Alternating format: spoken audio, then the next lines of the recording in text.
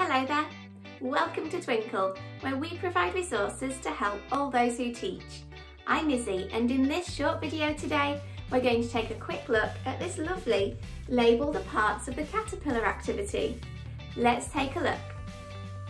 When you download this resource, you'll find several different versions of the activity marked by our challenge stars, with 3 stars being the most challenging.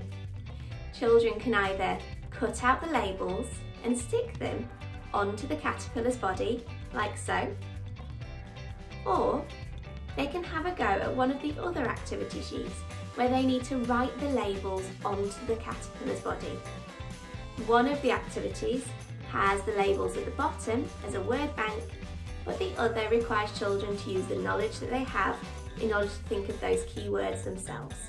Choose the best activity that will challenge your child.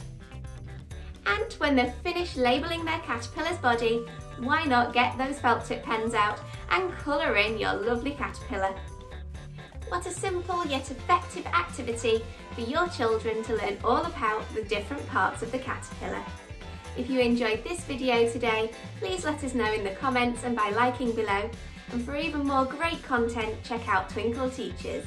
And I'll see you next time. Bye!